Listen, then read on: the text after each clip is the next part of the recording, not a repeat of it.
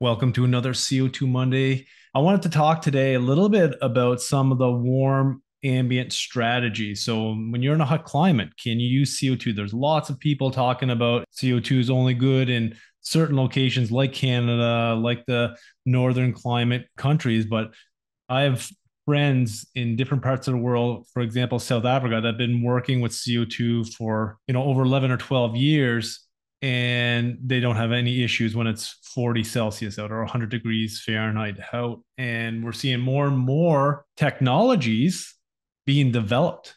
Some of the strategies that we're going to talk about today are going to be adiabatic solutions. That's one. Then there's parallel compression. Then we got high pressure and low pressure ejectors. And then we'll talk about this kind of flooded evaporators that I just mentioned there. That's using these high pressure ejectors, ejectors in general. And there's different styles, which we'll talk about. So adiabatic solution, really, what is it? So we got this really nice enthalpy diagram on here. It's a chart from Danfoss Cool Selector tool. I talk about it all the time. You should be using that software because it's a great software to use. So those of you that are watching, so here's the enthalpy diagram. This is one of my favorite drawings that I've done for CO2. It's, we got the transcritical cycle on here. We got our transcritical medium temp compressors. We go into the gas cooler condenser. This is a picture of HK refrigeration when I was out at Chilventa. They have adiabatic cooling systems there. So this is a gas cooler when we're above the critical point, but it's a condenser when we're below that critical point. And depending on the strategy that you're doing, will depend if you running transcritical or subcritical. Because in the middle of the winter time here in Canada, some end users run it transcritical for heat reclaim, heat recovery. Because with CO2, you could be doing medium temp, you could be doing low temp, you could be doing heating, you could be doing air conditioning all in one system. In the middle of the winter, I don't think you'd be using air conditioning because it's really cold here in Canada in the winter.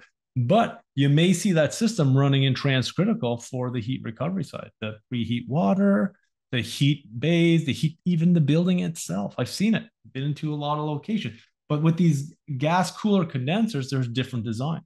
And you really need to think about it is like, if you're in a place where it's 100% humidity all the time, maybe that gas cooler is not the right fit for that location. Maybe you want to go with parallel compression or ejectors or other designs like mechanical subcooling. It all depends.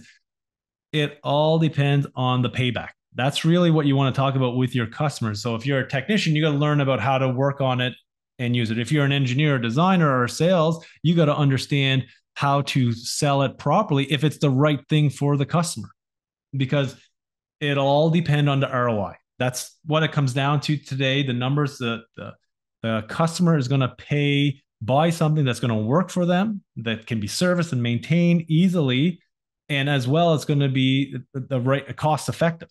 Because with these new technologies come a lot of new costs, and we need to develop the right product, the right strategies. And OEMs are working on this all the time. Contractors are working all the time. But you need to understand what is the return on investment for this, say, adiabatic gas cooler condenser. So when we talk about a dry place, like, say, Arizona or places in California that can be really dry all the time, your payback is going to be a lot quicker than somewheres like maybe Seattle or Florida, where it's really humid all the time. So this is something that you need to put into software. There's softwares out there. Copeland has software, Dorin, Frascold. Many different manufacturers have it. Corel has it. Like, you got to go in and start putting the information in, or work with a refrigeration designer to do it to get a better understanding. And then you get the breakdown of what that actual payback, how much energy is it going to take to pay back this technology, and is it going to work? So there are two different there's probably a few more, but the main ones that I have seen for adiabatic cooling are these two designs. And there may be many more, but on the left-hand side, this is a Ref Plus gas cooler condensing unit. They have, it's a misting system. It's not, they call it an atomizer. That's it, atomizer, right? Because you're spraying it out, and it's spraying it out. And as the fans on the top are blowing out top, it's sucking that in, and dropping the temperature of that gas cooler. So when your temperature gets above, I don't know the exact numbers for this one, just say it starts to get above 75 or 80, it will activate the solenoid, and then all of a sudden it will start to cool down the coil.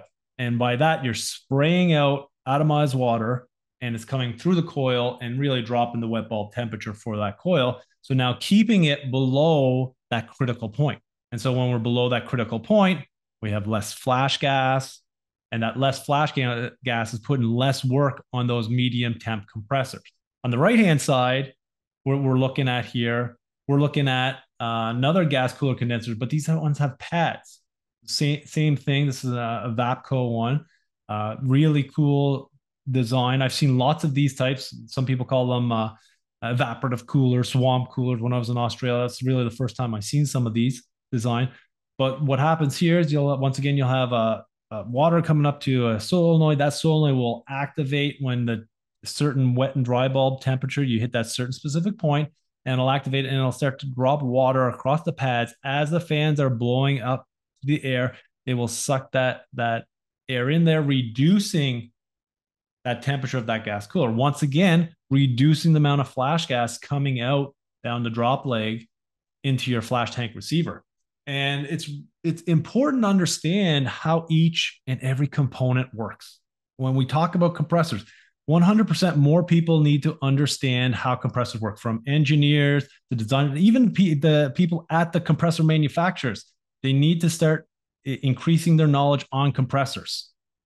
Salespeople, engineers, designers, technicians, business owners, because it's the heart of a system. And I've trained thousands and thousands of people, and I still train thousands of people on compressors. We need to up our knowledge on that and how it works and what affects it, because everything in a CO2 system or any supermarket or refrigeration system, it's going to start to affect that compressor. And we need to understand that. And then from there, we'll go into oil management, but then up into the gas cooler, you need to understand the sequence of operation. When does that solenoid activate? What makes it activate? Is it a temperature probe? What type of temperature probe is it? Is it pressure that does it? There's so many different things that you need to understand on all the different components. And these are just two manufacturers. Then you got Modine, and then you got Gutner, and then you got there's lists and lists of different adiabatic manufacturers. So you got to understand how each one of those works. So you need to spend the time to increase your knowledge on that. If you only work on Copeland, fine. Just you dive into that and deep and really get that deep understanding, because all the components, when you understand them at the most advanced level, and then you understand the sequence of operation of a system, hands down, you're going to be able to design systems better than other people. You're going to be able to troubleshoot systems better than other people. And that's just how it is. The best people that I see with CO2 refrigeration, commercial refrigeration, they understand the products inside and out from all the different manufacturers. They understand system design inside and out. They understand how it all comes together. They understand sequence of operation. And this takes time. It takes time. There's not many people that I know that could come in here in 1 year or 2 years and understand refrigeration inside and out, be able to go and learn all the controllers, because there's like 10 different major controllers around the world, understand all the compressors from twin rotary all the way up to CO2 screw compressors. There's just so much knowledge to know. It takes time. Okay. And what you need to do is what you're working on, you need to understand that. So if you get into the adiabatic solutions and you're working on an Vapco, if you're working on a Gutner, if you're working on whoever's, you got to read those manuals and get an understanding on those specific things. And the specific things is, when is the adiabatic activated? When it's not activated? How is it connected back to the controller? These are fundamental things you need to understand, but a lot of people skip these steps. They think it's just going to work. We will pipe it up, we'll evacuate it, we'll charge it. It's going to work. Turn it on.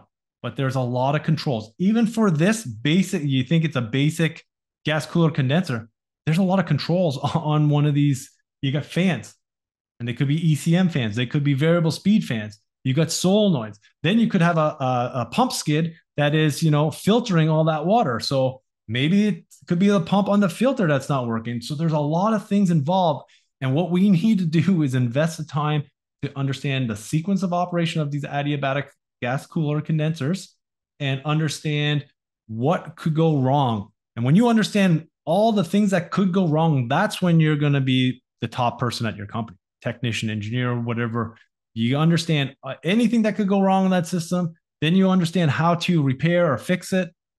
You're going to be so valuable to any company globally. You can travel anywhere in the world and get a job because that is how you bring value to customers. So that's adiabatic solution. Parallel compression. Okay. Parallel compression, we talked about, I mentioned it already. What we're trying to do with this is we're trying to digest that flash gas at a higher suction pressure. So some people call this IT, some people call this parallel compression, interstage compression. There's different terminology from around the world. You got to understand it. And really, it's reading the P&IDs.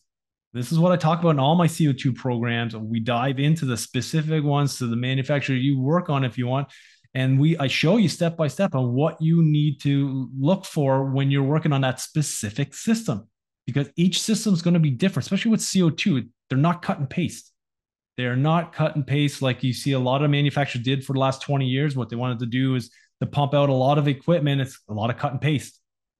Yeah, same thing. So you get a higher volume, they can reduce the cost. It's the same thing. You can reduce the cost if it's the same piece of equipment, but that's not the way it is with CO2.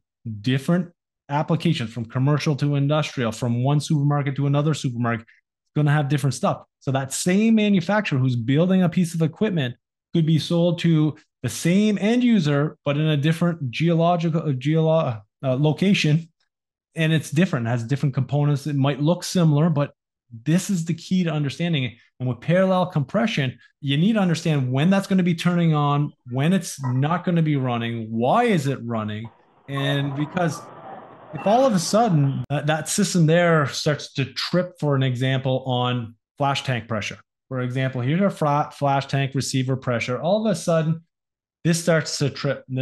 Maybe this flash gas bypass valve, which is still in here. So we got the medium temp compressor going out to the gas cooler. We got the parallel compressor going up here to the gas cooler. And then we got our high pressure valve down to our flash tank. So all this flash gas is coming in. Instead of dropping it down to, say, 410 PSI or 30 bar, around that's not equal, but up to 1200 PSI or 90 bar-ish bar, we're taking this at 550, 575, 600, below the trip point of that pressure relief. And it's important to understand how this works, because maybe the VFD on this parallel compressor, interstage compressor, has an issue.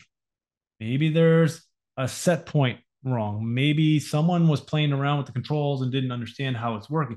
Maybe it's not set up properly. Controls is one of the things that we need to dive into more. It's just more controls. It's no different than the supermarket I was even working on, say, 10 years ago, because we did have pulse width modulation valves. We did have electronic valves then. We were using CDS valves. It's just more. And there's a big complexity, but you got to invest the time in training and education. You can't be going out to all these new technology stores and not have a clue of all the components on it, how it works. You don't understand the P&ID. You don't understand the electrical drawing. You need to take the electrical drawing. You need to take the mechanical drawing, and you need to put those together. So when I see this parallel compressor on the map, this is your map. This is your guide. This is your journey. This is how you figure out CO2 systems. You look at that. Okay, this is where it's piped. Okay, here's my electrical diagram. So this engages when our temperature is here. I have this much pressure coming into the flash gas, my high pressure valves here. There's uniquenesses to each system. Parallel compression, you're going to see some parallel compression out there. It's continuing to grow. I see more and more of it. Will it be the go-to solution? I don't know. You're going to have to work with your customer to get an understanding of what they exactly need. What will be the payback for this? For sure, it's going to be a good solution, because now I'm not putting all that flash gas back into my medium temp compressors. And now I can have that pressure lift. I can have it higher. I can be running smaller compressor. And it was good the first time. And this was Andre Patnaud. We were walking through this and he was talking to me. He's like, Trevor, in the middle of the summer, the 100 degrees out, 40 Celsius out. You got to design the system at maximum load. So at that point, you could have 10 compressors running in the middle of the summer. In the middle of the winter now, it's cold, you're in subcritical, you might only need to run 5 of those compressors. So 50% of those compressors are because of the flash gas in the summertime. So now with the parallel compressor, instead of having those 5 extra compressors, maybe you have 1 or 2 compressors. Now here's a huge advantage for the system design. 10 compressors or 6 or 7. Huge difference on cost of the system. But this is what you need to understand, work with your refrigeration designers. If you're a contractor and if you're a designer yourself, you need to understand this and you need to put this on. You got to plot it down. You got to see the chart. What is the cost? Because this is what is, if we want more CO2 systems out there, we're going to have to figure out how to reduce the costs for the end users and as well as the complexity of these systems. And what I mean by that is all the different components, the training, the controls, the electrical, there's a lot to it. But this is another warm ambient strategy. You're going to see this out there. Next one, low pressure ejector. So the big thing you want to understand, they have 2 different designs. This one's the low pressure ejector. This is for smaller systems. And the big thing is the medium temp takes the full load. So as you can see on this diagram here, we have the gas cooler condenser. So we have our drop leg coming from that gas cooler condenser. It goes right into this low pressure ejector. Okay. What else comes into it is also your medium temp suction line. So you see right here, you got medium temp suction line going into it as well. And coming out of it from the high pressure receiver to the flash tank receiver. And so what we're trying to do is lift that pressure up. As you can see here, it lifts it from 43 to 101 PSI or 3 to 7 bar. That's huge. So once again, we're reducing that compression ratio. When you reduce that compression ratio, it reduces the amount of work on a system. And so this is using less energy. Will this be for all systems? No, it's not going to be for all systems. If you go to a place where there's people who do not work on a lot of CO2 or controls, it's going to be very difficult to implement this until they're trained and educated and worked on it and played around with it. The only way you're going to get better at CO2 is taking training and going out and working on it. It's the only way. You're not going to get better at refrigeration if you're not working on it all the time, as well as learning about it consistently, continuing education. It's the way it is. Every day I'm learning more about CO2. Every day I'm learning more about refrigeration. Every day I'm putting in work to get better at this so I can train people better on it and educate more people about it so they feel comfortable and confident. With this technology here, it's already out there.